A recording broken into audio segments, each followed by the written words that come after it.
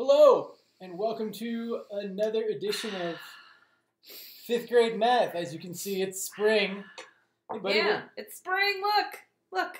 I got flowers. You do? Yeah. Well, a flower, singular.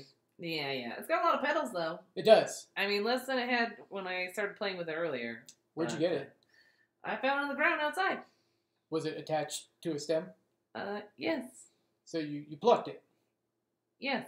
Did you ask one of our neighbors if you could take the flower? I was in the joy of the moment, not thinking about anything. Run away with spring. No, I didn't. All right, well, in general, in the future, if you're going to pick a flower, you should ask the person who's growing it before you do that. Unless it's a wild flower, then it doesn't matter. But, Well, it's fine. Okay. Well, I'll ask next time. All right, yeah, see that you do, okay? Yeah. But yeah, it is spring. Weather's getting nicer. School's coming close to an end. We're just coming back from all kinds of... Well, I was going to say we're coming back from spring break, but by the time you guys see this, that won't be true. Spring break was going to be like a month ago by the time you actually see this. Yeah. So, but whatever. Yeah, this is going to be airing. There's going to be like a month left of school. It'll be just like, hey, remember those good spring break days? Yeah, seriously. They're coming back, and it's called summer break. That's right. Yeah. Okay, so anyway. Okay. It's like it's the end of spring break as we're recording this. But Spring. you're not going to see this until like May. Spring. So anyway. Spring. Whatever. Yeah. Okay. All right, what are we doing today? So today we're going to be dealing with one of my favorite things in math. What does Mr. Manella love in math? Patterns! We are going to be dealing with numerical patterns. So, what does that mean? I don't know. Well, it means that we're going to be keeping track of how when one group of numbers goes up or goes down, another group of numbers that's related to it also goes up or goes down. So like, if one goes up, the other goes up. If one goes down, the other goes down. Yes, and we'll even work in how to show that on a graph as well. Okay? Oh. So let's pause for a second. I'm going to make a table, and then we're going to resume our lesson and see exactly how that goes. Okay? We'll be right back. I'll stop and smell the flowers. You do that. Okay, so let's say we have a company or a store that makes cupcakes. Yeah, cupcakes. At least you didn't say muffins. Right, because we know how you feel about muffins. Bald-faced lying cupcakes. Yeah, well, anyway. Yes. So here we can see that as the number of boxes goes up, the number of cupcakes goes up. So we left a blank here because we're going to figure out what that is in a minute. Yeah. So if you look here, how many cupcakes are in one box? What does the table tell you? Well, it looks like I could get 6 delicious cupcakes in one box. Correct, because you see one box and 6 cupcakes. Now, 2 boxes would be how many cupcakes? Well, that would be 12 cupcakes. It would. So as we see, as we go up one box, we're adding 6 more cupcakes on. We could also be multiplying the number of boxes by what number? Oh, by 6. 6. You see that? Because for 3, we still have a blank here. But for 4, is 4 times 6 24? Oh, yeah. It 6 totally times is. 4 is 24. So That's knowing right. that, if 1 box is 6, and 2 boxes is 12, and 4 boxes is 24, what would 3 boxes be? Oh, 18! 18, because you did 3 times 6, and that's 18. Yeah. And so what if we had a 5th box? Whoa. How many would I have? I'd have a stomach ache full. Well, you don't need to eat all 5 boxes in one sitting. Challenge accepted. No, that wasn't a challenge. I heard you tell me I was supposed to eat all 5. I heard you say it. It's on video. Do you really want to review the tape on this? Because it's not going to come out in your favor. I said you don't have to eat all 5 boxes in one sitting. You mean all 30 cupcakes? See what I did there? Yeah. I'm ready for summer. Math distraction. A math distraction. I'm sending him to an overnight camp for 2 months. What? Yeah. Ooh. Yeah. Will Gene be there? Gene will be there. Oh. Yeah, it's called Muppet Mania.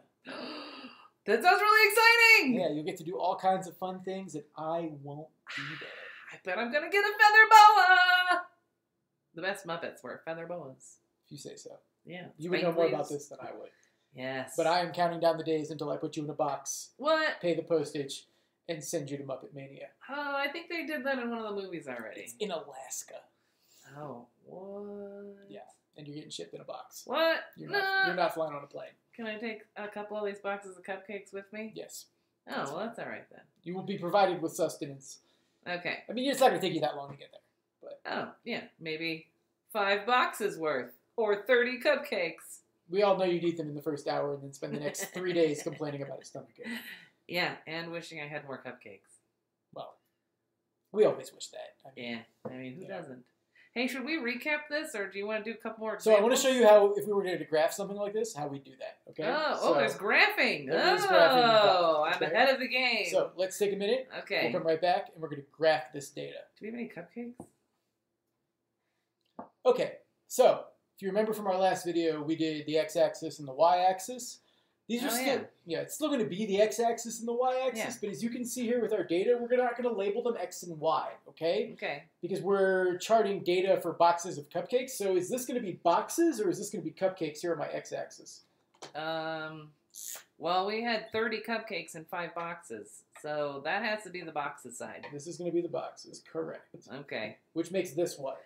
Cupcakes! Also correct. Make that purple.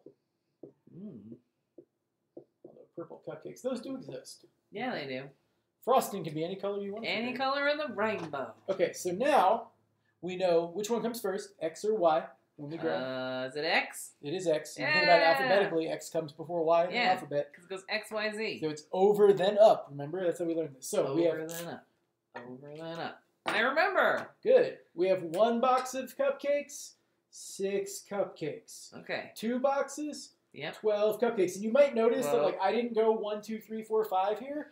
You don't have to label your X or Y axis exactly, like, by ones, okay? It can be by whatever you want if it suits your data, okay? Oh. So, you know, if it was 1 cupcake per box, then yeah, I'd be counting by ones. Would those lines still be there? We just didn't write them in. Like, they'd still exist. Sure, it's still one. You still have 1, 2, 3, 4, 5 here, okay? Yeah. 7, 8, 9, 10, 11. Yeah, kind of like on the ruler. Like, we have the big numbers and exactly. they're still there. Yeah. But, and like, if they were going to be the same size in terms of spaces, this graph would be much steeper. But we're not going to worry about that right now. Okay. So 3 boxes. There's a bug flying around my face. Is that from your flower? No. 18. 4 boxes. 24. Hey, that looks... 5 boxes. That 30. looks like a pattern! It is a pattern, right? It's a linear graph. My dots aren't exactly perfect. Linear, like line. Linear means like a straight line, right? And if we were to go to 6 boxes, how many cupcakes would it be? 36. It would be 36. I'm really quick at cupcake math. Well, you gotta know your audience. Yeah. Certain people respond to certain incentives. What? So, and then if you were to actually graph it drawing a line, you could draw a line connecting them, but you don't have to do that with a graph, okay? So make sure that you label your axes correctly and you graph accordingly, all right? Okay, so every time it goes over, it goes just up the same amount each time. Right. Now, you could have a relationship where the more something went, the lower it got, you know, but we're not really going to focus on that too much right now. Okay. In 5th grade, most of your graphing relationships and your patterns are going to be something going up at the same rate. Sometimes it'll be adding, sometimes it'll be multiplying. Going up at the same rate, because this is going up by 6 each time. Exactly. Is that what you mean? Yes, and sometimes it'll be like a plant starts at 6 inches and then it grows 2 inches every month. So you like start at 6 and then you'd be adding 2, 8, 10, 12. 10, really, 12, with problems like 14, this, none of the math is super complicated. You just need to use your brain and be like, what exactly is happening here? Okay? What exactly is happening here? Right. So, you know, we're not going to spend time doing every possible scenario because there's an infinite amount of possibilities in terms of patterns with this. Whoa. Yeah. But, infinite! Yeah, I mean, you could just make up a scenario for just about anything, okay? Like Stu eats, you know, if Stu eats a bag of Takis every day and there's 200 Takis in the bag, it'd be, you know, in a week we'd be going 200, 400, 800. Wait, 600 was in there. I did skip 600, you're right. That's all right, I ate it. That was Wednesday if we started on Monday. Yeah. 200, 400, 600, 800, all the way up to 1,000 Takis a week! It'd be 1,400 if we count the weekend. Rolling in Takis. Yeah. So, again, we're not even going to do a recap. Just recognize the pattern as best you can. See how it's multiplying. It's usually multiplication. Not always, but usually. And again, you could be like, well, this is addition. Addition and multiplication are the same thing. One of them's just faster. Okay. So, use your brain in there. What? Oh, I think that was part of my nose. Your entire head is part of your nose. Yes. Yes, that's true. Yeah. Is my brain in my nose? Probably. Yeah, that's probably true. Okay. We're going to go. Bye, guys. Bye. See you next time. Next time. I need to go find my brain.